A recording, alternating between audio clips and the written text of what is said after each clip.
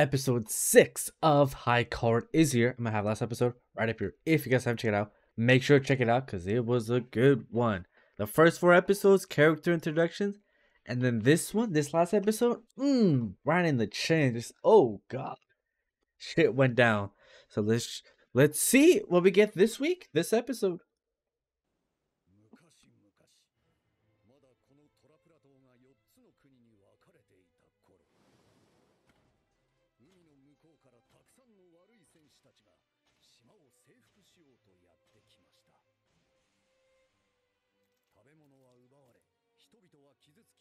Okay. Like Vikings?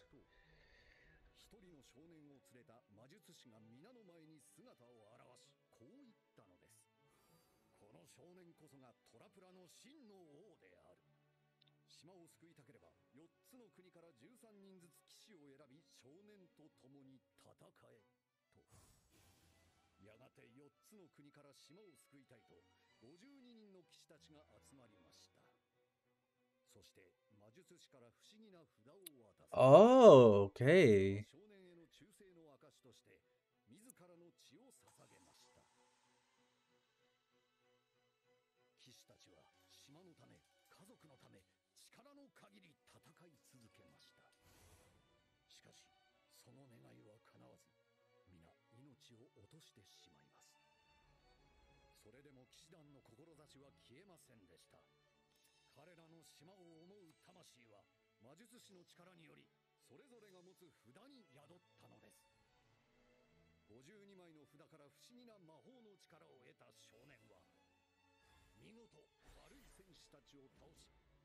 Oh, okay, so he took all the power from the cards.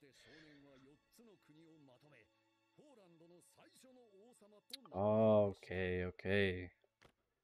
Take back 5.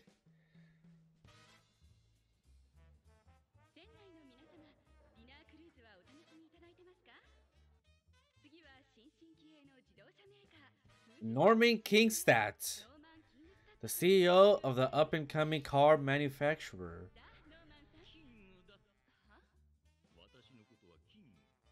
Okay. Oh, my bad, King. You dropped your crown.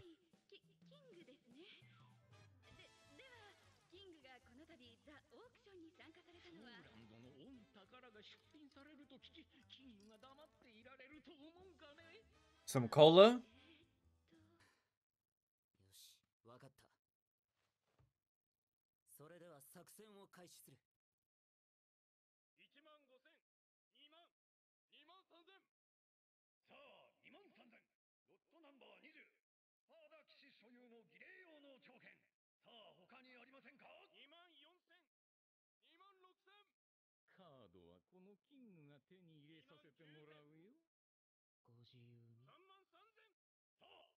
Damn, 33K? 50? Damn.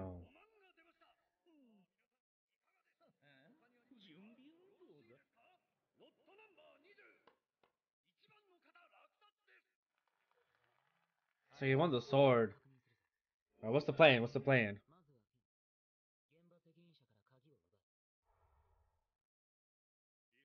He's good at doing that.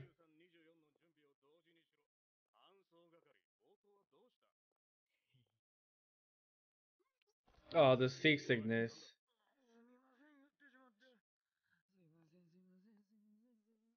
Oh, that's actually smart. He used that to his advantage.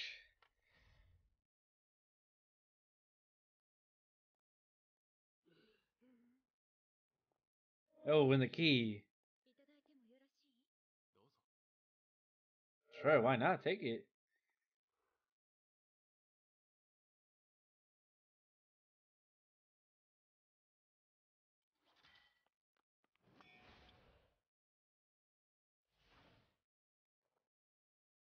Damn, alright. Say less.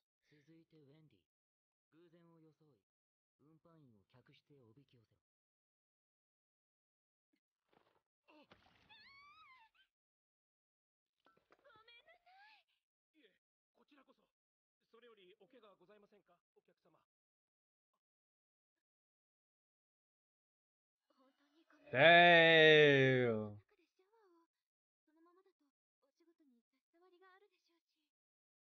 How can you say no to that?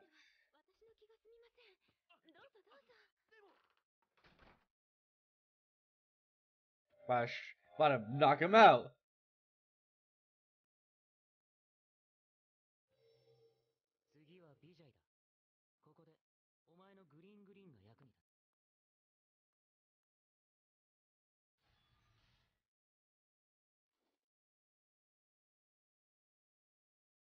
That's not obvious at all. Nope.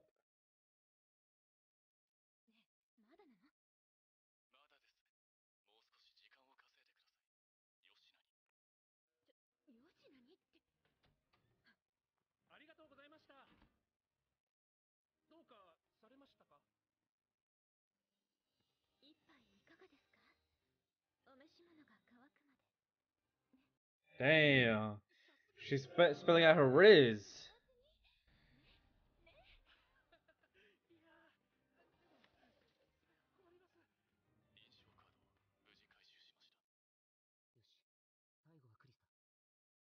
Alright, well, my boy Chris got.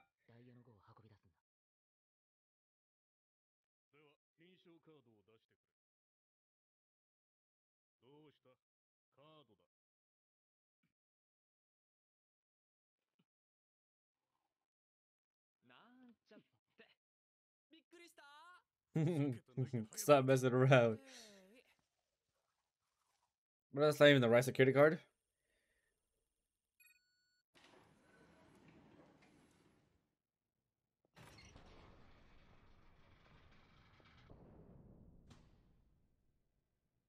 I swear the alarm's gonna go off or something. Ain't no way they're just gonna keep it like that.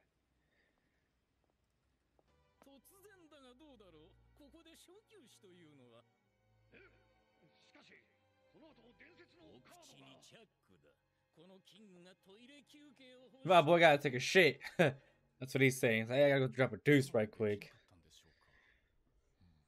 No, something's fishy.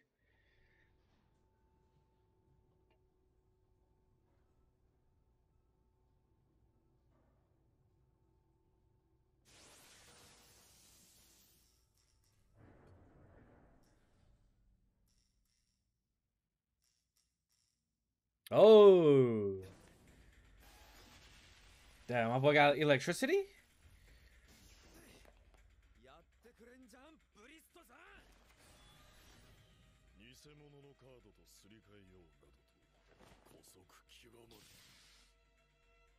Is that a clover?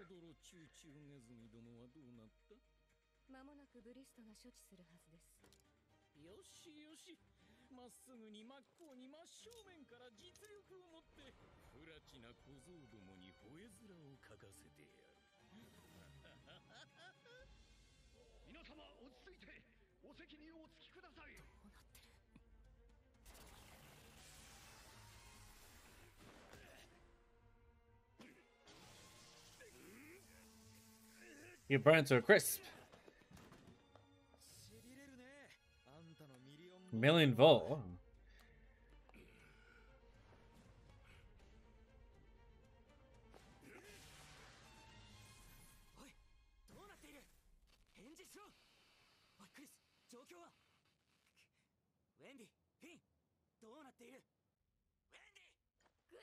Oh, she got faded.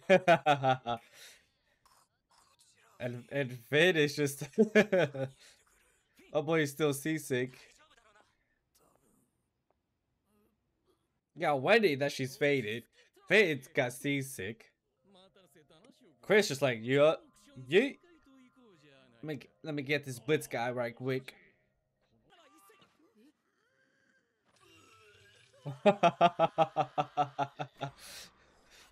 They lost it at 10 mil. Damn.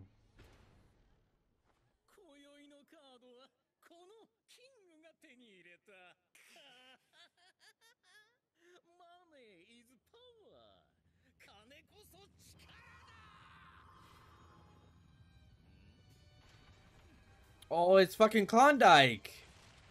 Oh shit. The Klondikes made their move.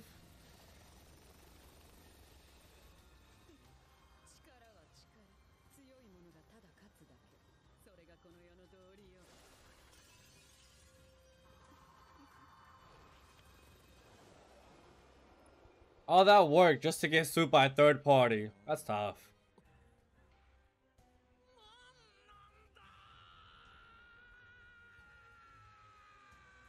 So my boy King lost 10 mil and the card. That's tough. That's tough.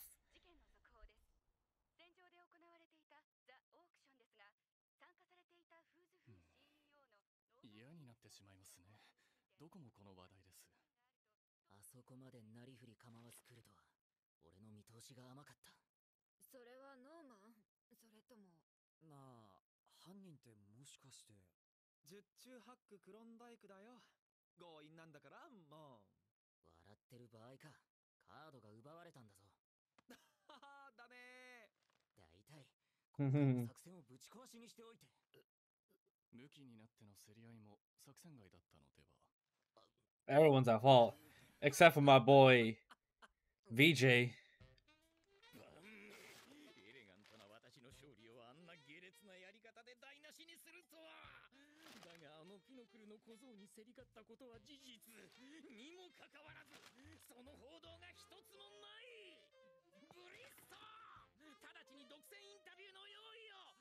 this guy was arguing with the 14-year-old.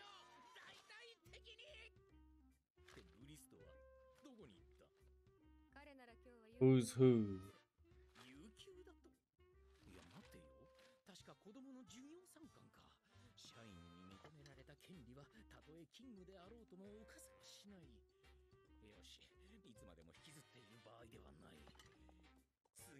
このキングが真正面から迎え撃ち、完膚なきまでに叩き潰してくれる。He's just a rich guy. He's just goofy. Goofy character.